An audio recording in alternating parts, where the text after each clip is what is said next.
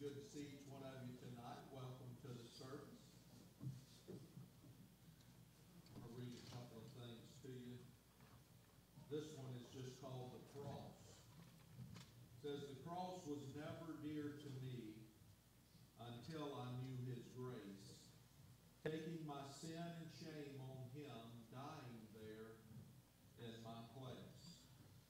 How long I failed to realize he died that I might be the righteousness of God in him, since he was sin for me.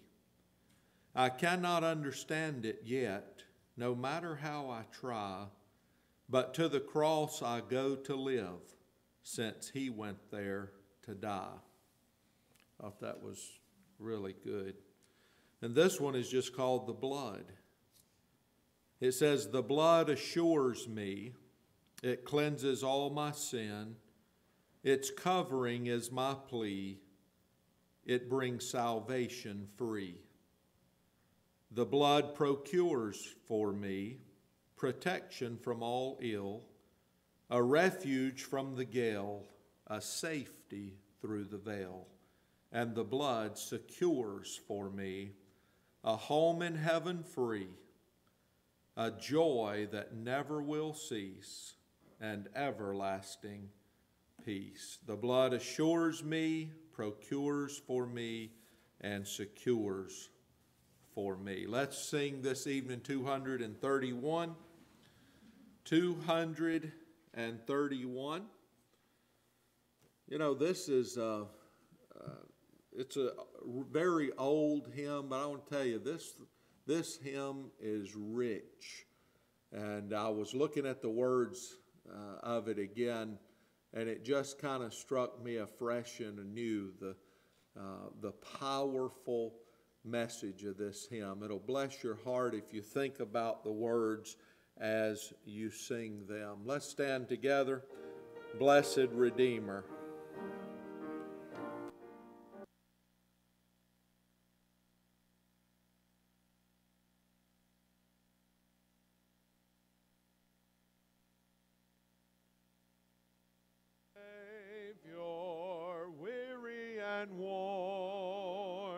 Facing for sinners, death on the cross, that he might save them from endless loss.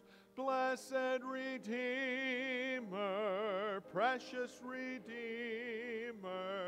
seems now I see him on Calvary's tree, wounded and pleading, for sinners pleading, blind and unheeding, dying for me. Father, forgive them, thus did he pray, e'en while his life blood flowed fast away, praying for sinners while in such woe. No one but Jesus ever loved so. Blessed Redeemer, precious Redeemer, seems now I see him on Calvary's tree, wounded and bleeding, for sinners pleading, blind and unheeding, dying for me. I want you to think about this third stanza, because this ought to be each one of our hearts right here as we think about what the Lord has done for us. Let's sing it. Oh, how I love him.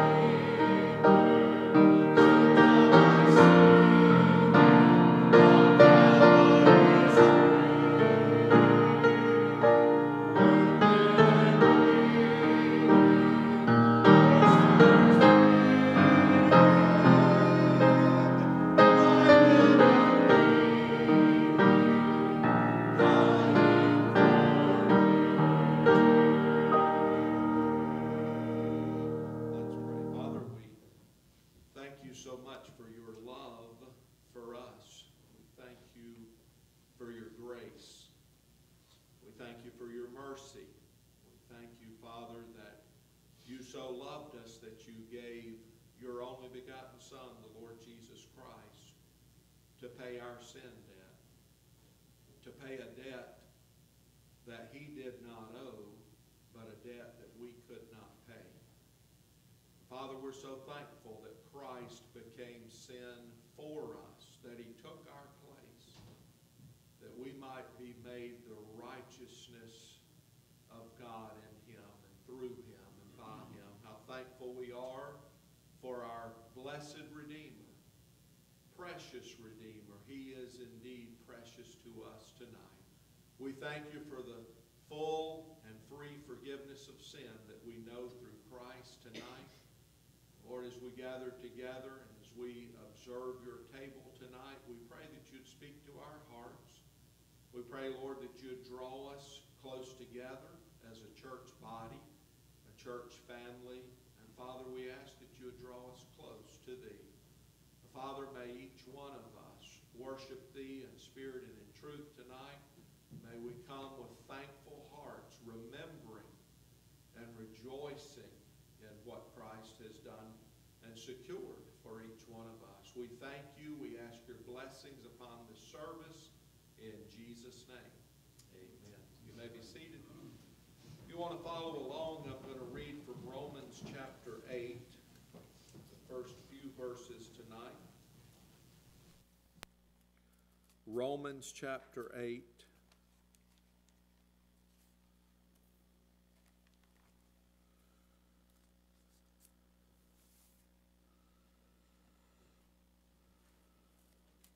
There is therefore now no condemnation to them which are in Christ Jesus. Isn't that wonderful? That's a wonderful verse right there. Who walk not after the flesh, but after the Spirit. For the law of the Spirit of life in Christ Jesus hath made me free from the law of sin and death. For what the law could not do, in that it was weak through the flesh, God sending his own Son in the likeness of sinful flesh, and for sin, condemned sin in the flesh, that the righteousness of the law might be fulfilled in us, who walk not after the flesh, but after the Spirit. You see, since we're in Christ, the law has been fulfilled. Christ fulfilled all of the law. For they that are after the flesh do mind the things of the flesh, but they that are after the Spirit, the things of the Spirit. For to be carnally minded is death, but to be spiritually minded is life and peace. Because the carnal mind is enmity against God, for it is not subject to the law of God, neither indeed can be. So then they that are in the flesh cannot please God. But ye are not in the flesh, but in the Spirit. If so be that the Spirit of God dwell in you. Now if any man have not the Spirit of Christ, he is none of his. You can't be saved and not have the Spirit of Christ, not have the Holy Spirit in you. If you're saved, you have the Holy Spirit in you. And if Christ be in you, the body is dead because of sin, but the Spirit is life because of righteousness. But if the Spirit of him that raised up Jesus from the dead dwell in you, he that raised up Christ from the dead shall also quicken your mortal bodies by his Spirit that dwelleth in you. Therefore, brethren, we are debtors, not to the flesh, to live after the flesh. For if ye live after the flesh, ye shall die. But if ye through the Spirit do mortify the deeds of the body, ye shall live. For as many as are led by the Spirit of God, they are the sons of God. For ye have not received the spirit of bondage again to fear, but ye have received the Spirit of adoption, whereby we cry, Abba, Father. The Spirit itself beareth witness with our spirit that we are the children of God. and if children, then heirs, heirs of God and joint heirs with Christ, if so be that we suffer with Him, that we may be also glorified together. Hymn 451, as we continue singing. Again, I want you to think about the words of this hymn as we sing them together. That first stanza is very powerful. They're all powerful. Rock of ages, cleft for me, let me hide myself in Thee. Let the water and the blood from Thy riven side which flowed be of sin the double cure. We have a double cure. Save from wrath and make me pure. Let's sing that together.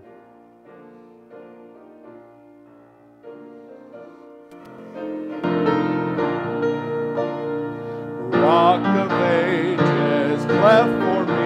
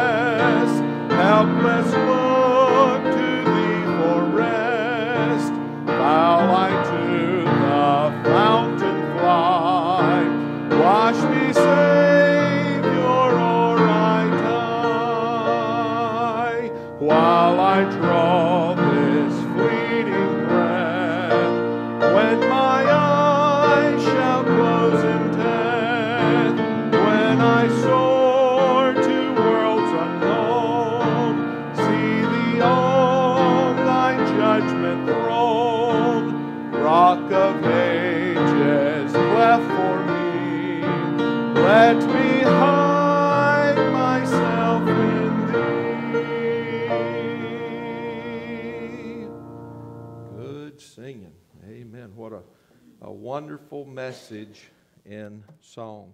Take your Bibles to 1 Corinthians chapter 11, if you will. 1 Corinthians chapter 11.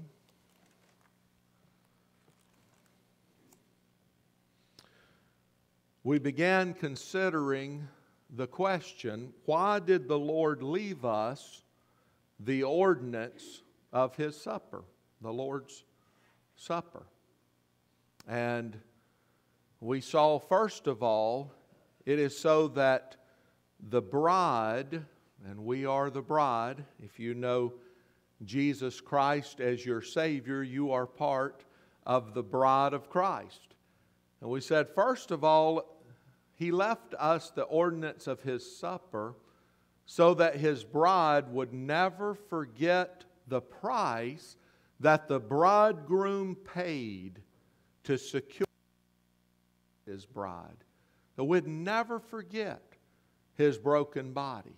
That we would never forget His shed blood. We would never forget the ultimate, perfect, pure, final sacrifice that He made on the cross to secure our salvation.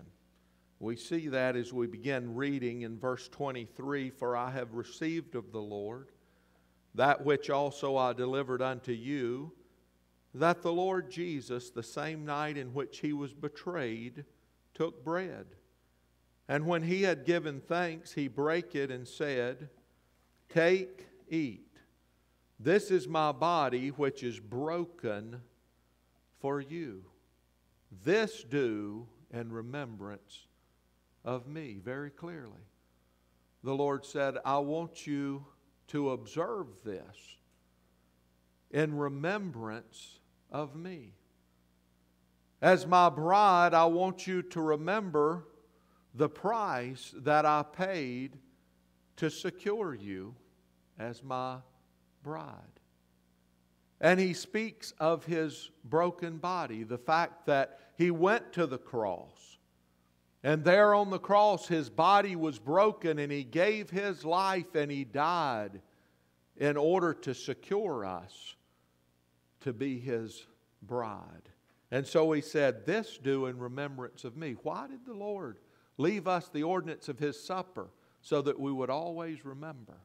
We'd always remember the price that He paid on the cross of Calvary to secure us as His bride. After the same manner also He took the cup when He had supped, saying, this cup is the New Testament in my blood. This do ye as oft as ye drink it in remembrance of me. You see, He left us this ordinance lest we should forget, lest we should fail to remember His precious blood that He shed in order to secure our salvation, in order to secure us as His bride. Now, last time we went into some detail about the words New Testament. He said, this cup is the New Testament in my blood. That cup, it represents the shed blood of the Lord Jesus Christ and the new covenant that our Lord Jesus Christ established when He shed His blood on the cross, doing away forever with that old Levitical system of continual animal sacrifices and establishing the one supreme, the final, the perfect, the forever settled sacrifice of the Lamb of God on the cross of Calvary as He gave His life and as He shed His blood to take away our sin. That old covenant, that first covenant, the blood that was shed from the animals there could never take away sin.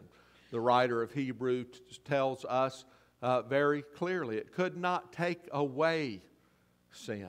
It pointed to, it pictured, it was a promise of the Lamb of God to come. It was a prophecy that Jesus Christ would come and shed His blood, and His blood would once and for all not just cover our sin, but remove our sin as far as the east is from the west, could take away our sin forever, and we could know a true and a perfect forgiveness of sin. That New Testament, that new covenant that was established through the shed blood of Jesus Christ. This do ye as oft as ye drink it in remembrance of me. Why did our Lord leave us the ordinance of His supper? That we would never forget as His bride.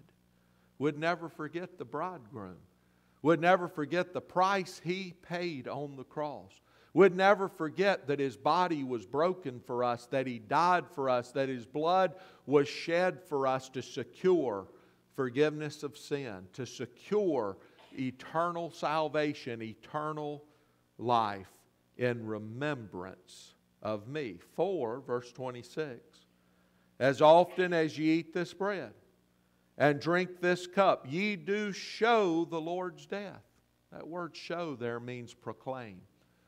We're proclaiming that Jesus Christ died for us, that He shed His blood for us, that He made the perfect sacrifice on the cross of Calvary, that His body was broken, His blood was shed, He died, He was buried, and He rose again. Then our faith, our trust, our hope, our all rest in the finished work of the Lord Jesus Christ. That's what we're proclaiming. When we come to the Lord's table and when we partake of the bread We are saying we are identifying with what Jesus Christ did for us on the cross. Our faith, our hope, our trust, our all rests in the sacrifice of the Lord Jesus Christ on the cross of Calvary for us. Our faith all rests in the finished work of Jesus Christ. When we take that cup, we are saying, we are identifying with the precious shed blood of Jesus Christ. We know that He shed His blood for us, establishing the New Testament, the new covenant, that we have full forgiveness of sin through the shed blood of Jesus Christ. And so when we come to the table, what are we doing? We are proclaiming. We are proclaiming the perfect sacrifice that Jesus Christ made for us. The perfect price that He paid for us on the cross of Calvary. That's what we're identifying with. When you partake of that, you are saying, I am identifying with Jesus Christ in His finished work. All of my hope is in Christ. All of my faith, all of my confidence, all of my weight rests upon the finished work of Jesus Christ. On Christ the solid rock I stand. That's what we're saying. When we come to this table and we partake of these elements, what did Paul say here? He said, for as often as ye eat this bread and drink this cup, ye do show, you're proclaiming the Lord's death. That Jesus Christ died to save sinners, yes, but that He died to save me. And my faith is in Jesus Christ. And I want to tell you, I'm not ashamed to identify with Him. So that's what we're being taught here. We're proclaiming the Lord's death till He come. And as we've said many times, right in the middle of this is the wonderful reminder and the wonderful promise that Jesus Christ, He came the first time and He accomplished the work that the Father sent Him to do. He ascended back to heaven, and there He's preparing a place for His bride, and He's coming again. And He's coming again. What a beautiful, wonderful promise. There is no greater promise right here in the middle of this ordinance that He has left for us. So, why did the Lord give us this ordinance? Well, my friend, this ordinance pictures the gospel of Jesus Christ. It pictures what He did for us. It's everything to us, the death, burial, and resurrection of Jesus Christ. It's everything to us because we're lost apart from it. We're lost without it, without what Christ did for us. And this is a reminder to us, lest we ever forget, lest it ever fall in the recesses of our mind, lest the message ever become stale to us. This is a constant reminder of what our bridegroom has done to secure us as His bride. And I want to tell you, this makes it special. It makes it special when we understand the ordinance of the Lord's Supper. Wherefore, whosoever shall eat this bread and drink this cup of the Lord unworthily shall be guilty of the body and blood of the Lord. So this is not a light matter. When you understand what this ordinance is, He's saying, wherefore? Understanding understanding all that is represented, all that is portrayed and pictured, all that we are identifying with when we participate in and partake of the Lord's Supper.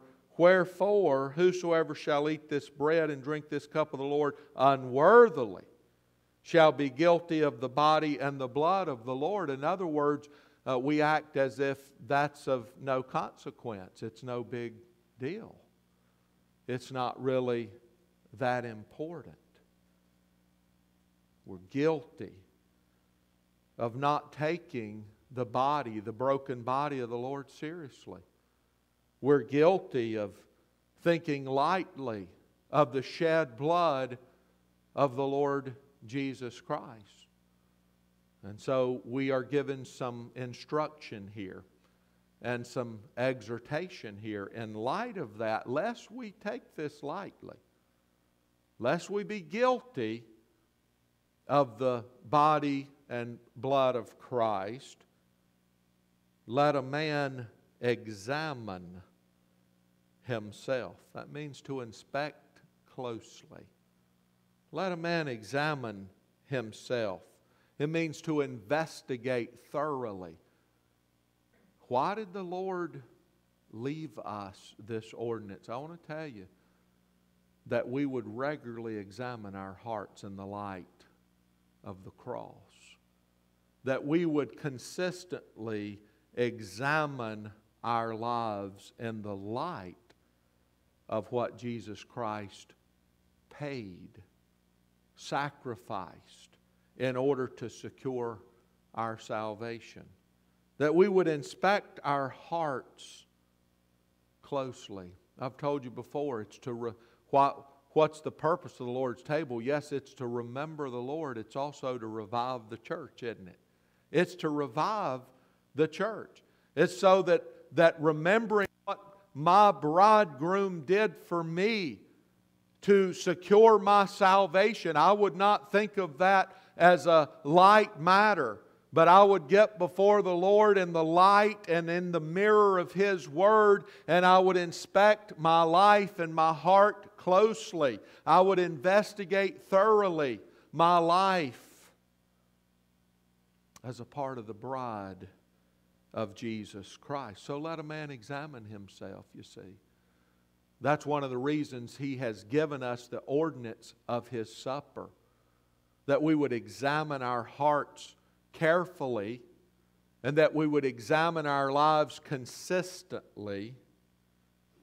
And so let him eat of that bread and drink of that cup. May be that we need to get some things right. It may be that we need to confess sin in our lives. It may be sins of commission, things that we've done that we know we shouldn't have done. It may be sins of omission, things that we're supposed to be doing that we know we're not doing. We may come to this time of examination and realize we're not being Christ-like.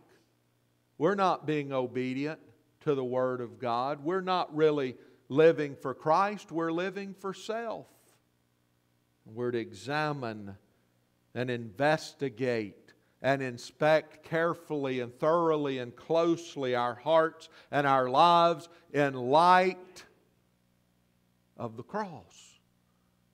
In light of what Jesus Christ has done to take care of our sin, to secure our salvation. For he that eateth and drinketh unworthily eateth and drinketh damnation to himself, not discerning the Lord's body. Again, we're not discerning the seriousness, the gravity, the weight of what Jesus Christ did for us on the cross. The seriousness of His broken body for us, His shed blood for us. We're treating the matter lightly. For this cause many are weak and sickly among you, and many sleep. For if we would judge ourselves, if we would reflect upon, discern, and determine, and confess, and humble ourselves, and make things right, we should not be judged. You see, the Lord, in His grace and mercy, the Lord knows our frame. The Lord knows us. He knows our flesh. He knows us. He knows that there needs to be a constant reminder before our hearts and our minds, before our souls, of the price that He paid for us.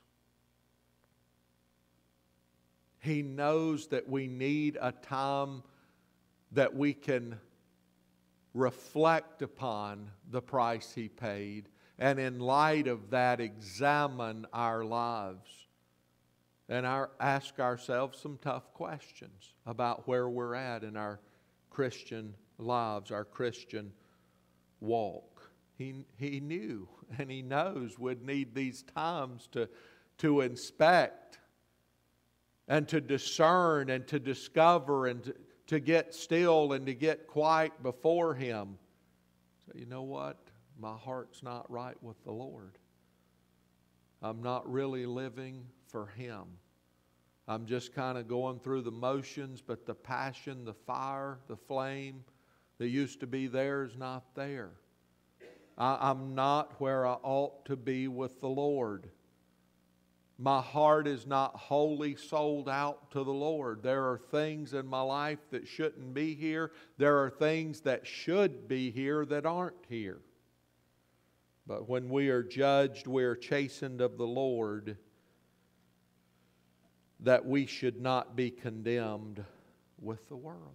See, that's why the Lord gives us this time, that we would not go on in our disobedience to our own harm, but that we would come together in the light of what He has done for us, and we would do some introspection. We would look within our hearts, and we would see those areas, and we would humble ourselves, and we would get those things right such that we don't have to be chastened of the Lord, but that we would judge ourselves and that we would make things right before the Lord. That's His desire for us. That's one of the reasons He left for us the ordinance of His supper. It's to revive the church. It's to revive us. It's to renew our zeal and our passion and our heart for the Lord that so easily can grow calloused and cold if we're not careful. And so we need to examine ourselves. We need to examine ourselves. We need to remember the Lord. We need to remember the bridegroom. We need to think upon Christ. And we need to ask ourselves, are we endeavoring to be like Jesus Christ? Are we endeavoring to live in obedience to His Word? Are we Christ-like? Am I Christ-like as a believer? Well, what was Christ like? Christ is holy. We need to consider that. Christ is righteous. Christ is faithful. Am I Christ-like?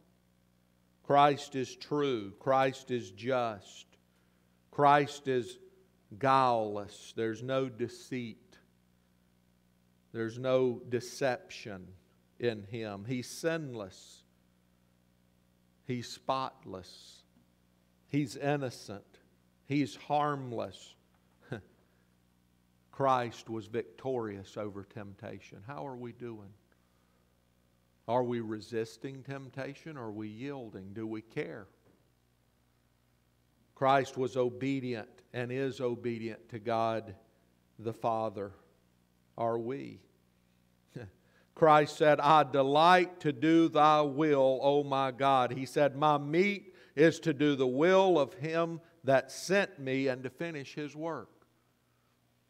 Is that our heart? Is that our passion? Is that what drives us, moves us, motivates us?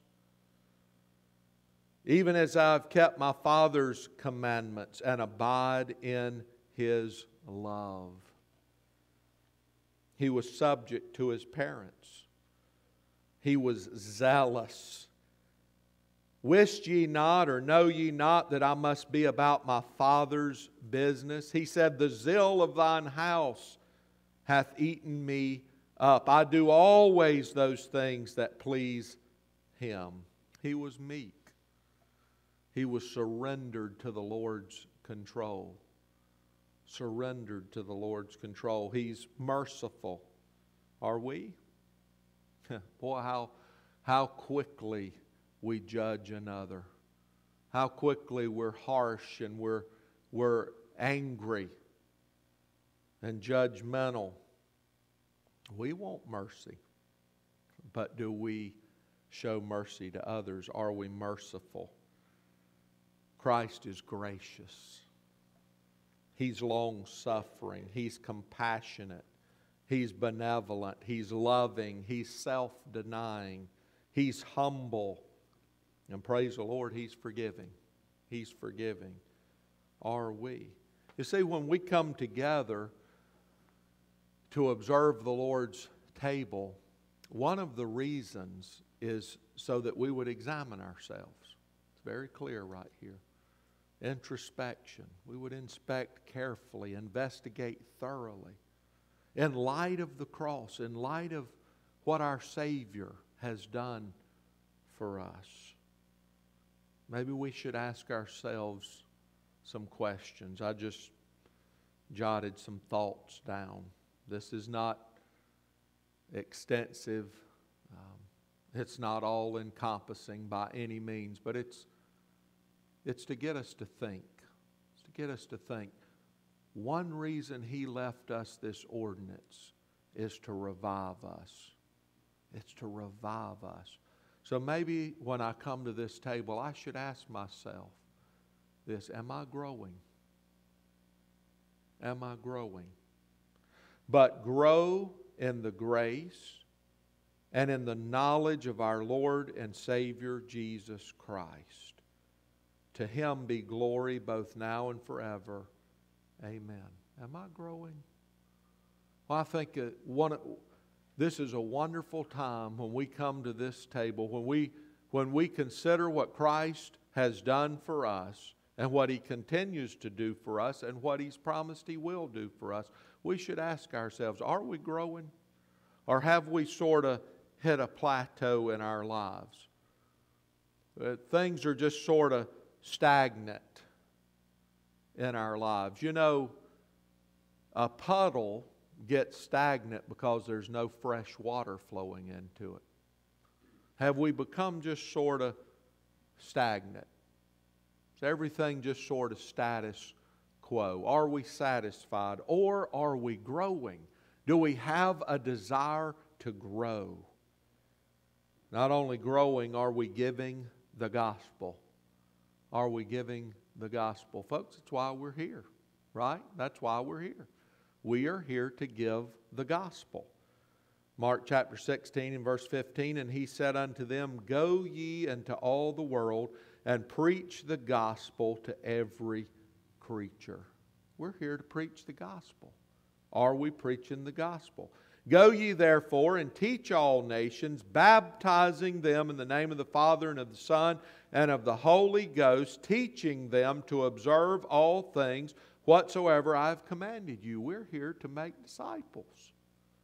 To give the gospel, to see people come to Christ, or at least have the opportunity to come to Christ, and then to disciple them concerning the things of Christ. Or are we just caught up in life and these things not really important to us? We're just about making a living and making a life, and it doesn't really concern us. Are we faithfully and fully ministering and serving? Therefore, my beloved brethren, be ye steadfast, unmovable, listen, always abounding in the work of the Lord. Do you know what that means? Always giving yourself fully to the work of the Lord. That's what that means. Always giving yourself fully to the work of the Lord. For as much as ye know that your labor is not in vain in the Lord. Am I faithfully and fully ministering and serving? Are we investing in others? Are we investing in others who can carry on the work? So maybe something else we ought to consider.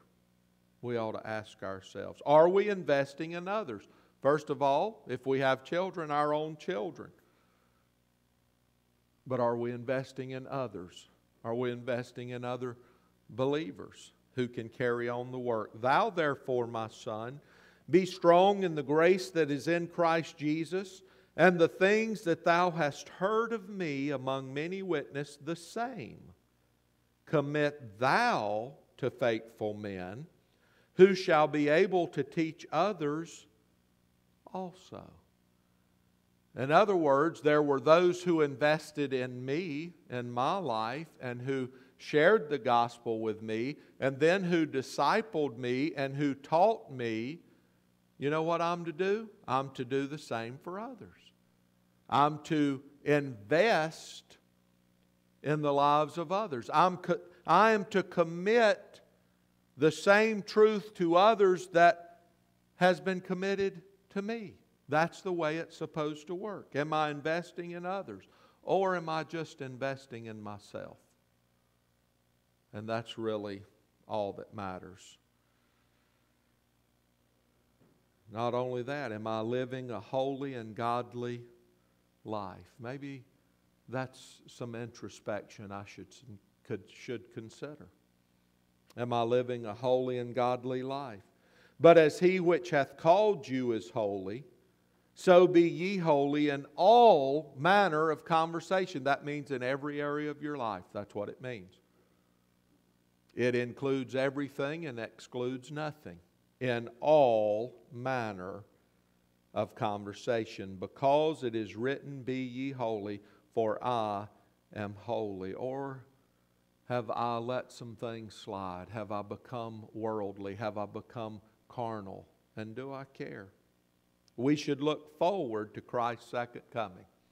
It's another thing I jotted down. By the way, as we mentioned, it's right here, right? It's right here. And really, all these things are right here. And they're all right here because these are things, all these reasons Christ died for. He died for. These are things we should be doing. But we should look forward to Christ's second coming. Revelation 22:20, He which testifieth these things saith, surely I come quickly. Amen. Even so, come, Lord Jesus. Now, realizing that truth, what should we be investing our lives in? What should our priorities be? Maybe that's something we ought to consider in light of what Christ has done for us. Are we investing our lives in that which matters, in that which counts? Folks, do I understand why I'm here? Two more things I jotted down. We should be praying for each other. Paul said, brethren, pray for us. He constantly was asking the saints to pray for him. Why? He knew that we need to pray for each other. This world is no friend to us, and we need to pray for each other, and we face a lot of obstacles. We should be praying for each other. And then last thing I jotted down, we should be encouraging each other. Are we doing these things? One of the reasons Christ gave us this ordinance is to revive us. It's so that we wouldn't just get off track and continue going the wrong direction, but that we would have a time where remembering what Christ has done for us, the price He paid for our ugly, dirty, rotten sin, that in light of what Jesus Christ has done for us, we would consider our lives. Are we fully loving and living for Him and serving Him? Have we gotten sidetracked? Are we off track? Encouraging each other. And let us consider one another. Do we consider one another? Or is it every man for himself? Let us consider one another to provoke unto love and to good works. One thing that I should be investing is trying to provoke you to love and good works, to love God and to love others and to do what the Bible has commanded us to do. Not forsaking the assembling of ourselves together as the manner of some is, but exhorting one another. You can't exhort someone if you're not present, if you're not there. That's why he said, don't fail to come together. As believers and worship together, you're supposed to consider one another. And considering one another, come together and exhort and encourage and edify and build up and be a blessing to one another. That's what he's saying. And so much the more as ye see the day approaching.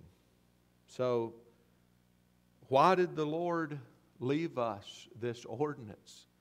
That we would remember Him and that we would be revived, remembering Him and considering the price that He paid to take away our sin and to secure our eternal life in glory. We would examine our hearts and lives and say, am I where I need to be? Am I where I ought to be? Do I love Him? Am I sold out to Him? Am I surrendered to Him? Is my heart, my passion, my drive, my motive, my desire to please Him? And that my life would be a constant praise to Him? Am I on track? Am I glorifying God in my life? Father, we thank You for this ordinance You have left for us. I pray we would understand it.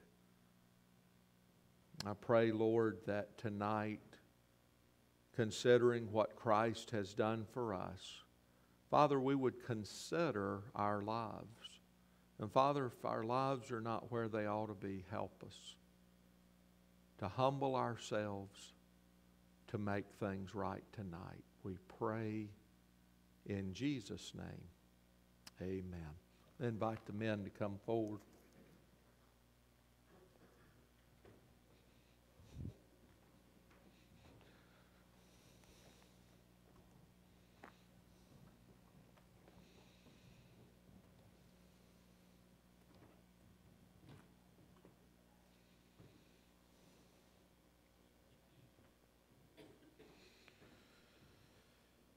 For I have received of the Lord that which also I delivered unto you, that the Lord Jesus, the same night in which He was betrayed, took bread. And when He had given thanks, He brake it and said, Take, eat. This is my body, which is broken for you. This do in remembrance of me. Brother Steve Cummins, would you stand and pray and thank the Father for the sacrifice of Christ on the cross? Father, we just thank You, Lord, for this time we can come before this table. We thank You for what it represents, Lord. Yes. The breaking of the body of Christ on the cross of Calvary, Lord. Something that has given us salvation, has given us eternal life through the death of Christ on the cross, Lord. And we thank You for His willingness to do that for us, Lord, unworthy as we may be. We just thank You for this time. We pray to help us to be great testimonies and great witnesses for You during this time in our country, Lord. In Jesus' wonderful name. Amen. Amen.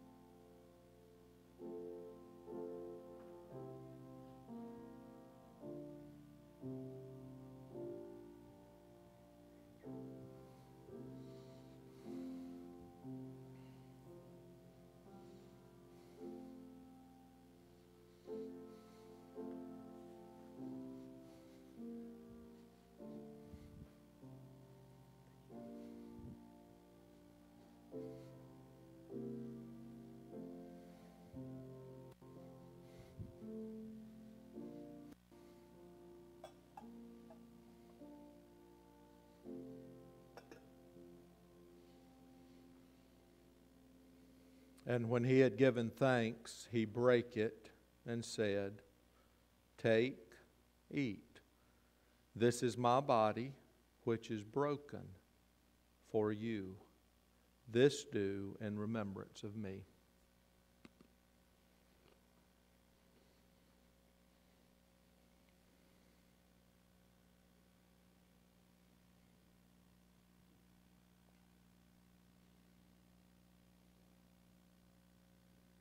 Brother Nate Radel, would you stand and pray and thank the Father for the precious shed blood of Christ tonight?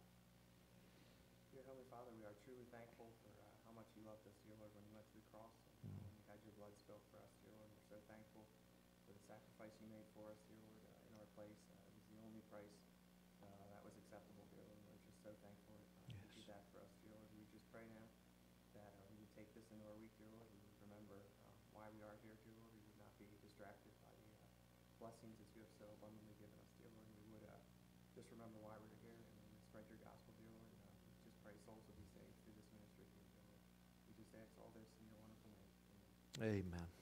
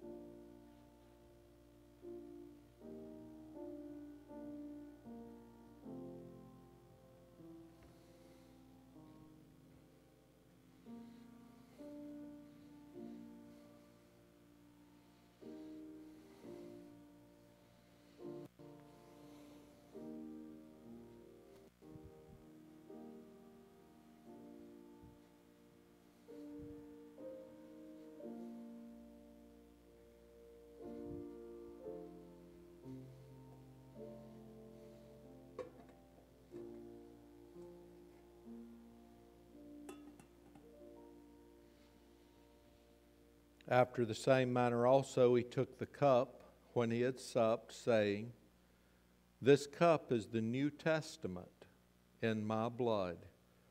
This do ye, as oft as ye drink it, in remembrance of me.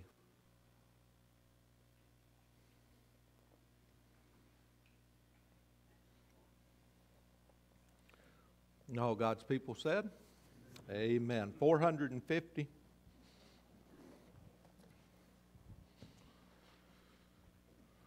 $450.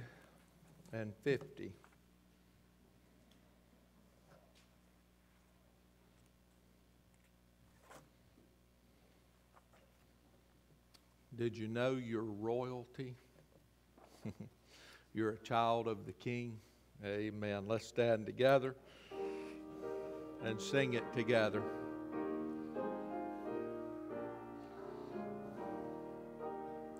My Father is rich in houses and lands. He holdeth the wealth of the world in his hands. Of rubies and diamonds, of silver and gold, his coffers are full.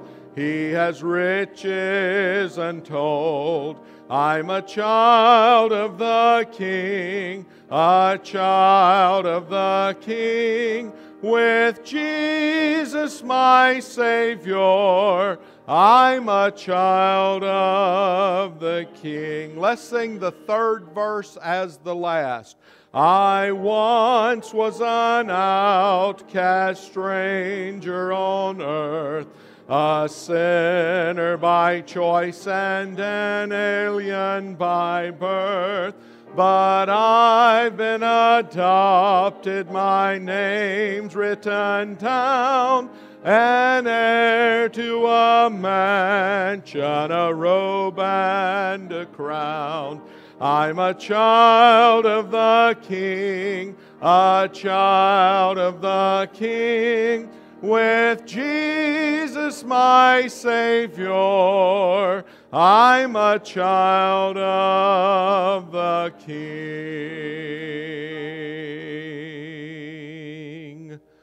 Amen. And it doesn't get any better than that, does it? It's been a good day in the Lord's house. We praise the Lord for His goodness and grace upon us. I'll just mention the plates will be by the front doors of the church. The one will be marked benevolence. That's an offering we receive, namely to help those within our own ministry who at times may have special needs. The other offering plate will be for any regular tithes and offerings that you may have this evening. Brother Steve Harmon, would you dismiss us in prayer this evening, sir?